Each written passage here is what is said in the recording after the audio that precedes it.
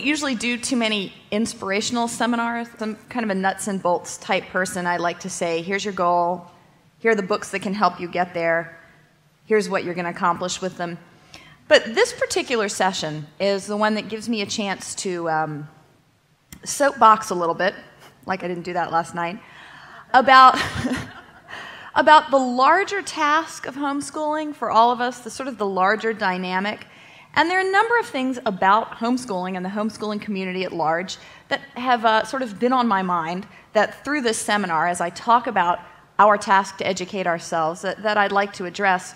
So I want to start with actually just a couple of stories.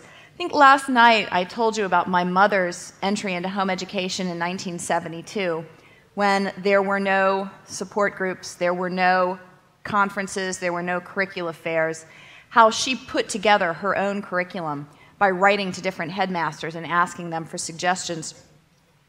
Because of the education then that she gave us, she and I wrote The Well-Trained Mind together, a Guide to Classical Education at Home, and when the book came out in 1999, we started going around and speaking at different conferences, met a lot of homeschoolers, talked to a lot of different people who are educating their kids, and we've been doing that for the past 8 or 9 years.